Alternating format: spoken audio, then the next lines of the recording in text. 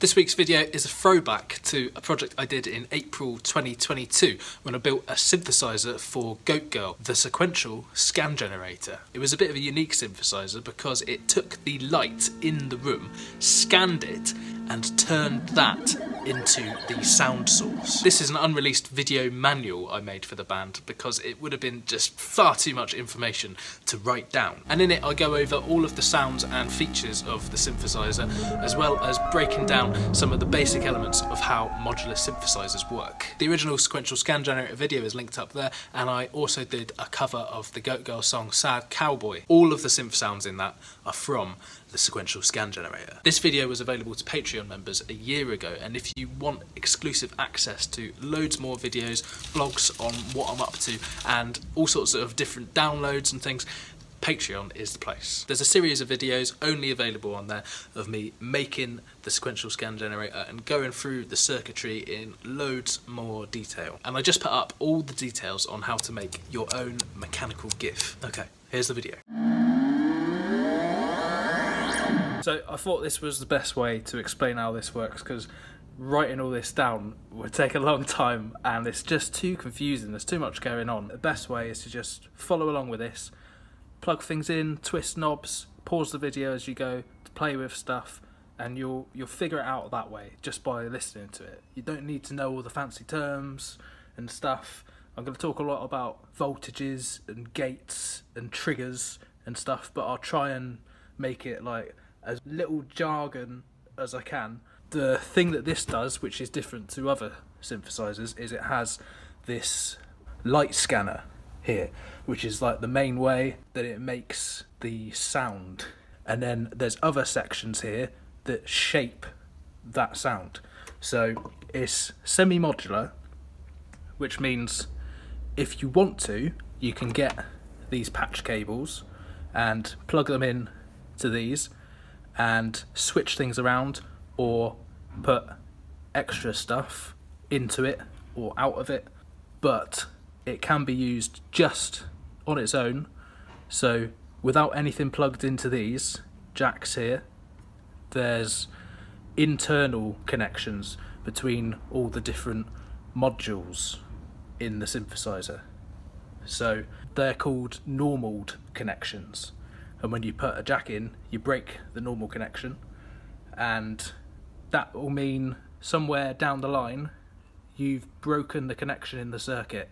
So you might not hear something coming out of a later stage of the synthesizer because you've broken the circuit with the jack, if you see what I mean.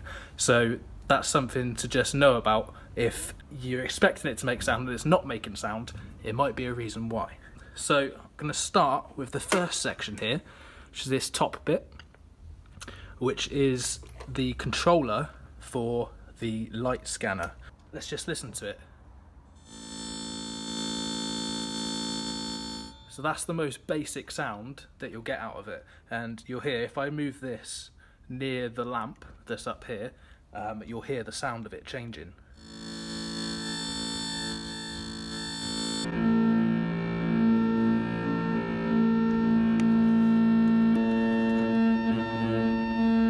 So there's a reason for that, and it's pretty easy to get your hand around, but we'll go into it later once we get to the sequencer part here, because it's easier to explain then. But just to change like the character of the sound, all you have to do is just change the light that's falling on these photo transistors, which are here in a line. And you could do that with like a phone light, anything. It's not super sensitive, because that would be annoying. It would mean that the synth would sound like it's turning on and off all the time. Best way to do it is to put it to like a bright light, and then you'll get like the biggest change in the sound. And I haven't tried it, but like I think it'd be pretty cool with like stage lights and stuff, because it would be reactive to them. So yeah, that would be kind of cool. Yeah, it's not very interesting on its own, that sound.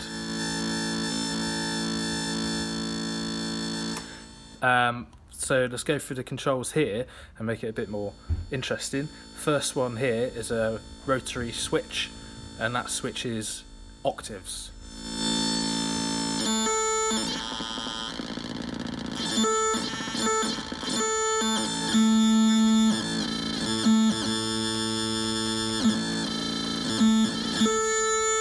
it goes down really low, like lower than you would really want to use.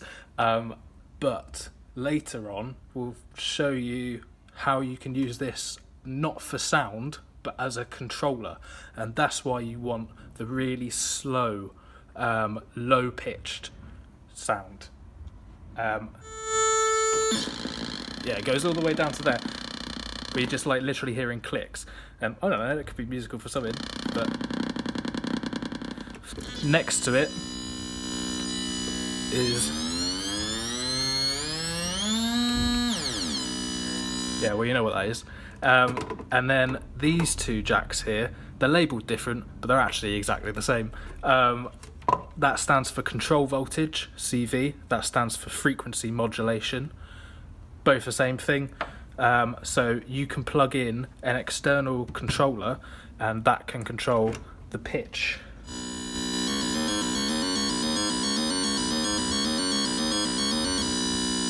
What that's doing, that is sending out different voltages depending on where I've set these potentiometers here, and that is corresponding to the pitch of this scanning section.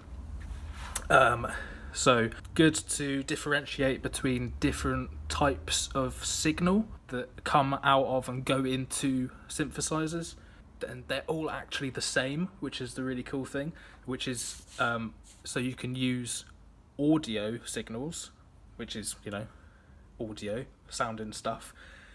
You can slow that right down, or we don't even have to slow it down, and use that as a control signal for something. It's all just voltages, so you can send them into other different things and do magic stuff with it. You'll see. Where was I? Yeah, so this is just sending voltages to this, which is controlling it. Control voltage, yeah. It's calibrated to be 1 volt per octave. So if you send in 1 volt, the pitch is going to go up 1 octave. So if you send in 2 volts, it's going to go up 2 octaves. So that way, you can have 2 different pieces of equipment made by totally different people, and they'll talk to each other, and everything will be in tune. Nice. There is, underneath this sticker here, the frequency sticker, there's 2 holes, just like this one, and that is for setting the calibration. You shouldn't have to worry about it. Get in touch with me if it goes horribly like out of tune or something weird. It's all like analog circuitry and stuff, so like it can do weird stuff. And I'll include a screwdriver. It's just a little screw in there that you turn to set it. It's dead easy to do.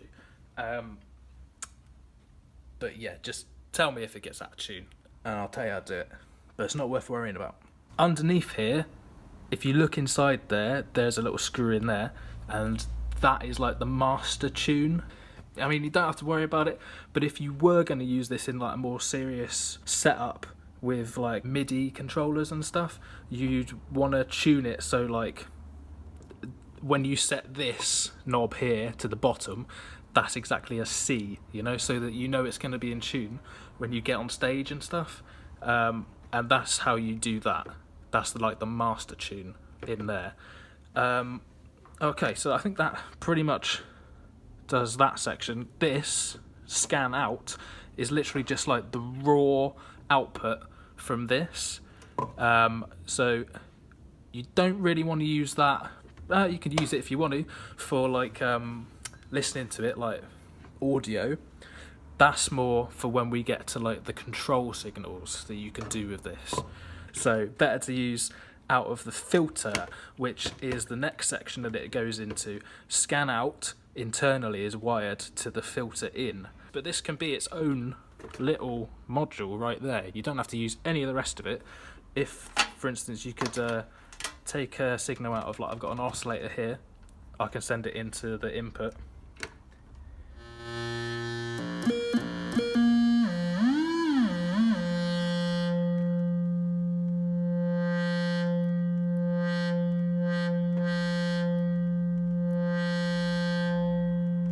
So that's what the filter does. It's a low pass filter.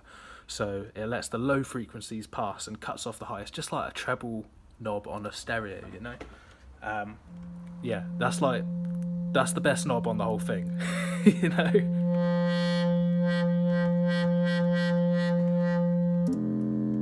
like low pitch, you can do like the dubstep.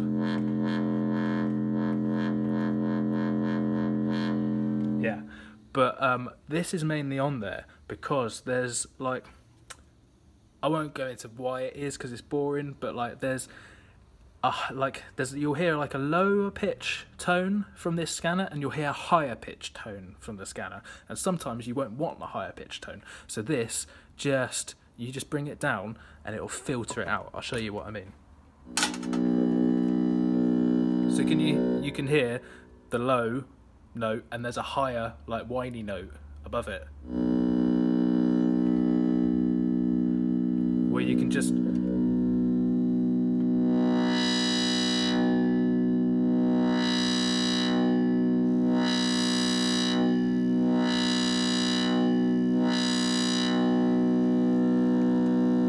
kind of filter it out with that. So that's what that's useful for. Now, next section that it goes into, the filter out, is wired into the low pass gate audio input here. So now if I listen to the low pass gate output, so the low pass gate, what it's doing is controlling the volume of it. So we got this section, which is doing the like basic sound, this little section, which is like shaping the character of it, making it softer or harsher, and then this section, which is doing the volume of it. So we're starting to like get to a sound now that has like the components of like a normal instrument, like a trumpet or something. Do you know what I mean? Like it's got pitch, it's got timbre, and now it's got like dynamics, and we're just building it up into like an instrument. So this low pass gate also has kind of combined with it a thing called an envelope generator, which is just a way of controlling how the volume goes up and down, whether it goes up and down suddenly or whether it goes up and down smoothly, and that's controlled with this attack and release.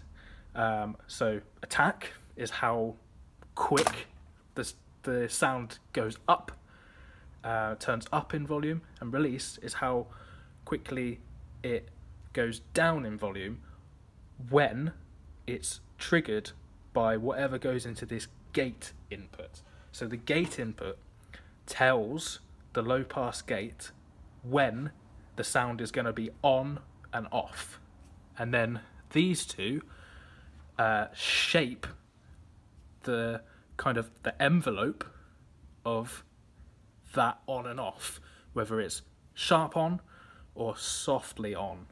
So I'll see if I can set up a sound where I can hear that in action.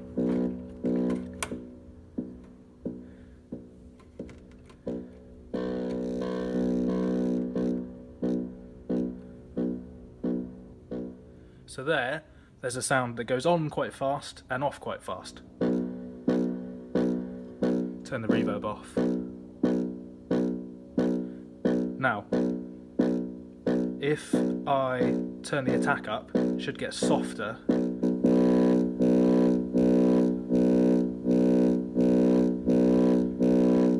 So it's fading up. And then if I do the release longer, it's going to fade down slowly.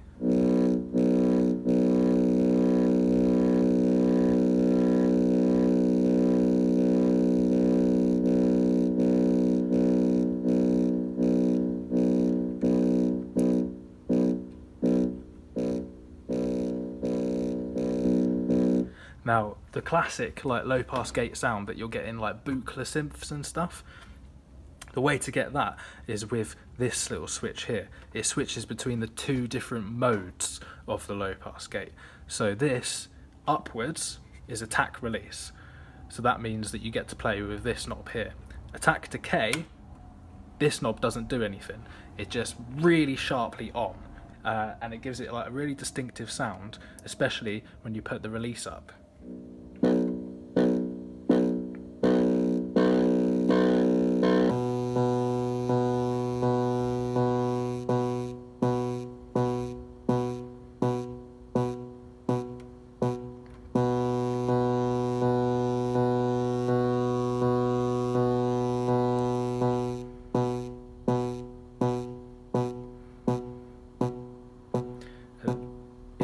AD mode, attack decay, this knob doesn't do anything, remember that.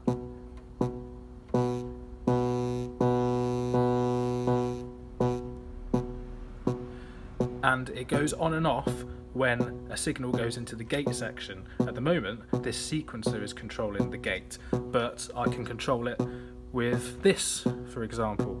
So if I press play on this thing, let's take the pitch out of there, so you just hear, so you see the clock here. Oops, turned it off. So you can see the clock flashing on this sequencer here. If I turn it down. So every time the clock, the gate output from here goes out, that will trigger this low pass gate to turn on.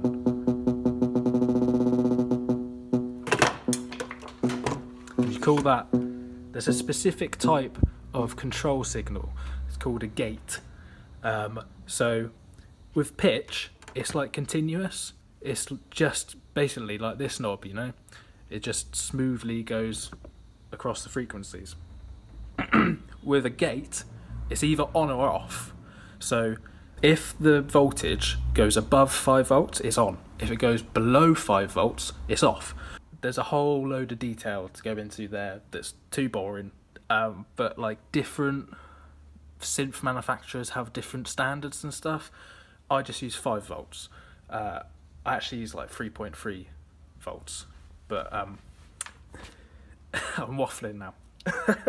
See, I'm trying to make this not too boring, not too like complicated and in the mud, but like there is a lot to it. You can dive into it if you want to, but if you don't want to, just twiddle some knobs, it's fine. Okay, so I hope that's clear. Yeah, and actually, and when you start combining this stuff, that's when it gets really cool, because you've got this controlling the gate, which is triggering every single time one of these steps, it goes through one of these steps here, and depending on where these knobs are, depends on the pitch that's sent out of this CV output into the CV input of the scanner control, and then you're getting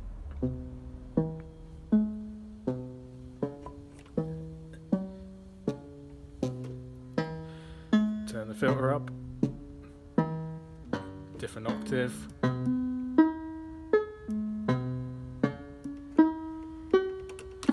and then, you know, change the release, change the clock speed on here, add a bit of reverb in.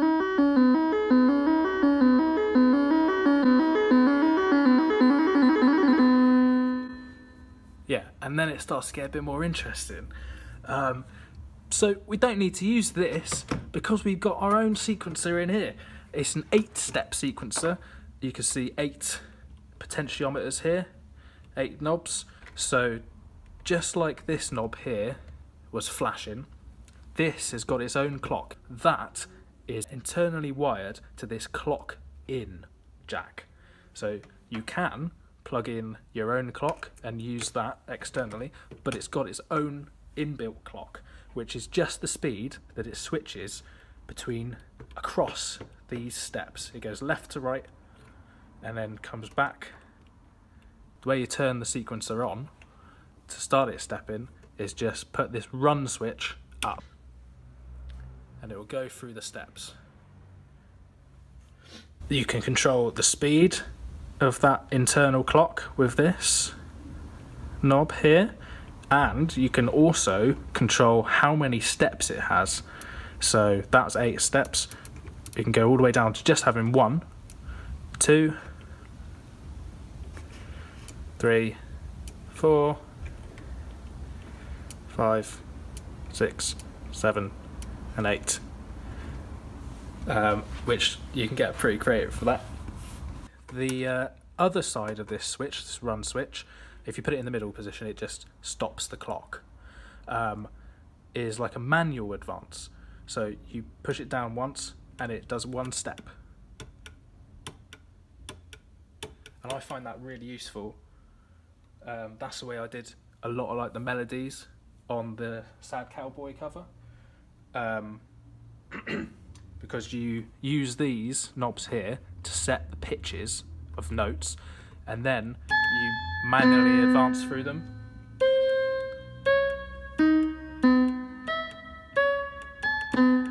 If you hold the switch and you're in AR mode,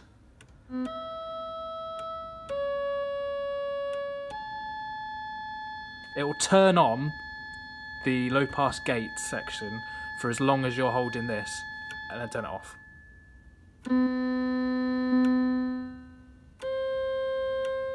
If it's in AD mode, it just takes a little blip from the start, and it doesn't matter how long you hold this, it will just blip it at the start.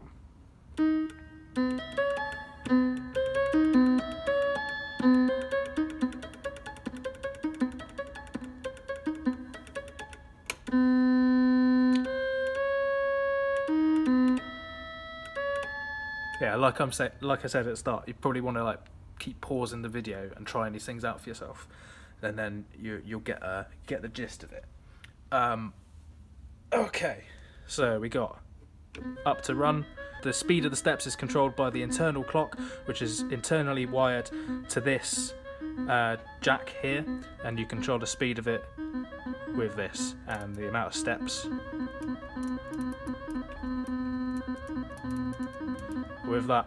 Now, there's a slightly more complicated part of this, which is the clock duty. So that just means, because we're using the clock, the on and off signal that is switching these also as our gate signal, clock duty is just a setting of how long the clock is on versus when it's off.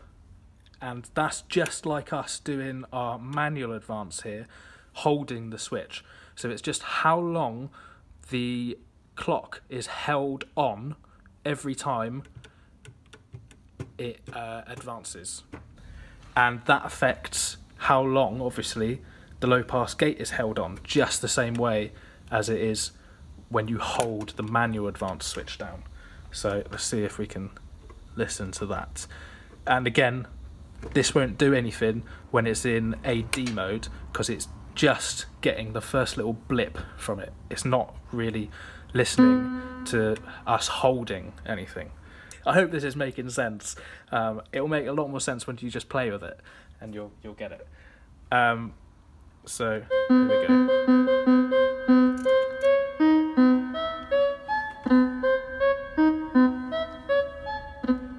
So right now, the clock duty is all the way down. So it's every time the clock goes on, it's just putting a little blip of on. Now if I turn this up, it will hold on for longer.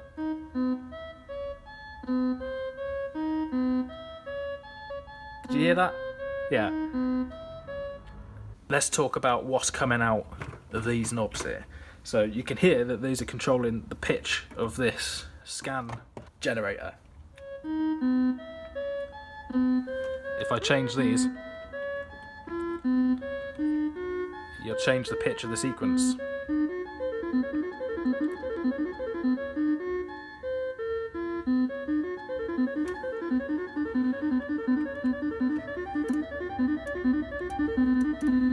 And if you have only one step, you can use this.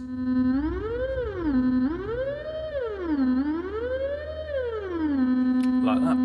What they're doing is every time these are selected, they're sending a voltage to this sequencer output here. That normally is wired to this CV input. So that's why it's controlling the pitch of this section. But it doesn't have to go there. It can go anywhere. So you could, let's see, if I listen to this oscillator here and I send this sequencer out to control the pitch of this one. Why is it not doing that? See, even I get tripped up with this. Oh, because it's one step. It's only on one step, isn't it? There you go. So this is controlling this now. And equally, you can break the connection here by plugging a jack in either one of these and control the pitch of this with an external thing. Now we get to a really cool bit. And you'll understand how this works. So, you know, I was saying earlier that the different types of signals that they use in like synthesizers, they're all actually just the same. They're at like different speeds though. Well, this is like a control signal that we're sending out here because it's quite slow, you know? Like the audio oscillations that you listen to, that when a speaker moves in and out and vibrates the air and then that vibrates your eardrum, that's happening hundreds of times a second, if not thousands.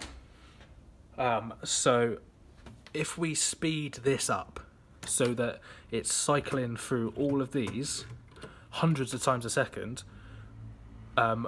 you will hear a tone. So if we just listen to this output now, going slow,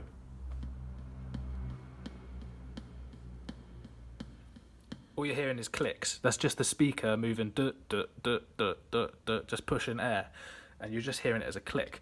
But if you start speeding it up, you will get like a musical tone. And the way you do that is you switch the internal clock source. So at the moment, when this switch is down, the clock source is being controlled by this tempo here. Now if you switch it up, this section here is controlling the speed of this sequencer.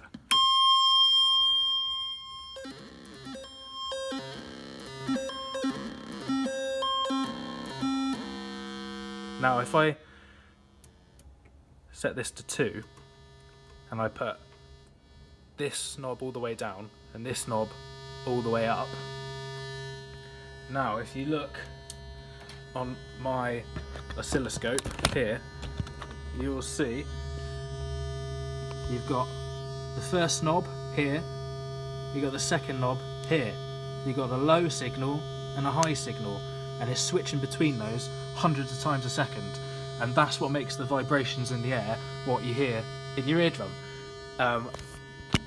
So if you turn this knob down, that equals the volume, the amplitude of the wave, the waveform.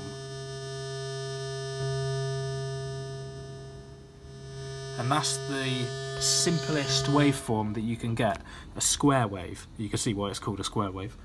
Now, and I'll show you on the oscilloscope actually, as you go up and down in pitch. So it's like a graph on here. So going up, that's voltage or amplitude, and going across, that's time. So if I turn the frequency on here up, you will see this moving on there. So it's turning on and off quicker, which means it's going up in pitch. Yeah, that's pretty simple. Now, so we understand now how to make oscillations in voltage, which then control a speaker to move out, which then move the air, which then moves your ear. And if you move more air, you have a higher voltage difference between the high and low levels. You can turn up the volume of the sound. And if you do that quicker, that's higher in pitch. But now the cool bit is how you make it sound different, the like timbre of it, the character of the sound. And what you have to do for that is add in more of these steps.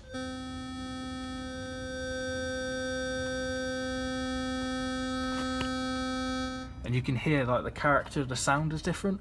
It's because you're adding in like harmonics and overtones to it.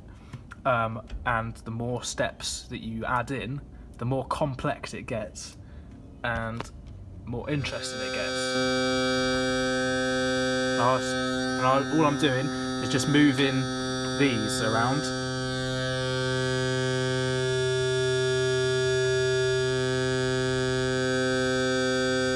And so you can see, basically, what we're doing is scanning through all of these potentiometer settings really, really fast. Well, that's exactly the same thing what we're doing on this scanner here, except instead of knobs that you can twist, we've got these photosensors which are sensitive to light, and depending on the light level that falls on each one of these photo transistors, it's just like twisting up one of these knobs or down. Knobs up and down. Yeah, sorry, a bit tired today. And then you can control the overall pitch of everything with this.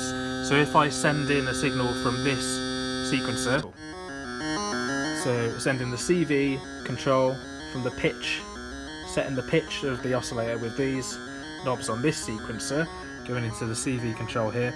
This is controlling how fast it's switching between these steps. I'm moving these, and now they're changing the shape of the waveform, which is changing the character of the sound. So it's scanning through these and generating a waveform. It's a sequential scan generator. And even better than that, what you can do is take a little cable, take it out of the sequencer output, put it in to the filter input, and then you can have filter the sound on top of that.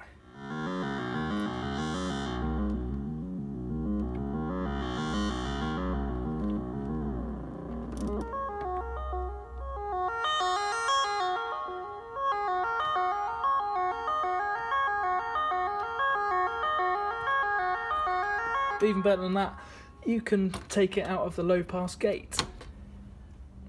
And then if you take the clock signal from this sequencer and put that into the gate input here, that's going to turn the gate on and off.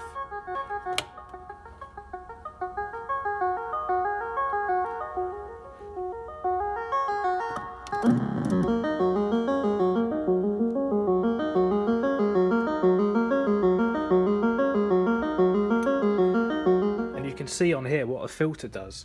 It just smooths out the sound. So there's our square wave. Now if I turn the filter down, it rounds it off, makes like a smoother sounding waveform, and then that sounds harsher.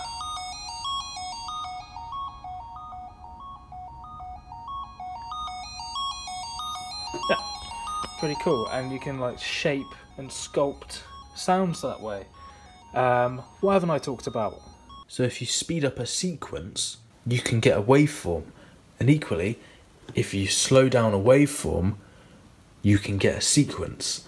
So now you can see how these two things are basically the same, just running at different speeds, and you can use this as a controller, a CV controller, just like this. If you slow it down and go through each one of these steps. If you plug a patch cable into here and send that to the CV input of another oscillator, it will sound like this.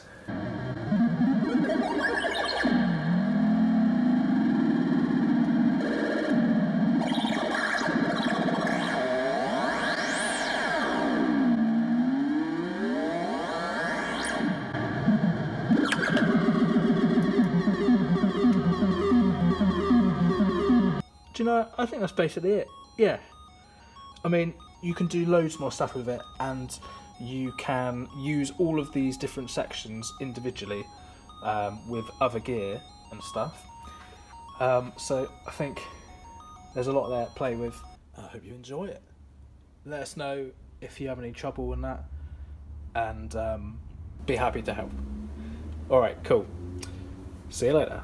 No, I forgot the whole thing of going through pedals, because it sounds a lot cooler when you put it through pedals. Yeah, or just effects in general. Alright, here we go. Let's turn it back on. Okay, let's play around with this. My favourite thing to do is put it through the pitchfork. I use that loads on the Sad Cowboy cover. Just put it through like a fifth.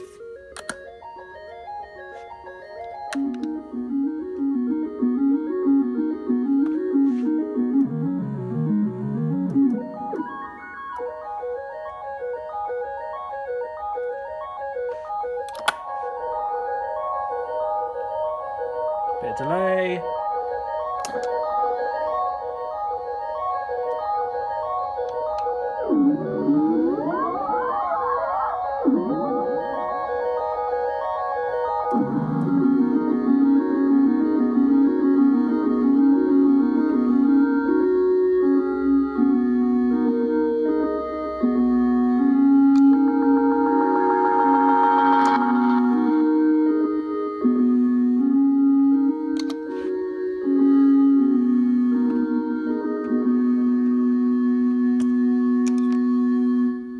World of fun there. Alright, cool.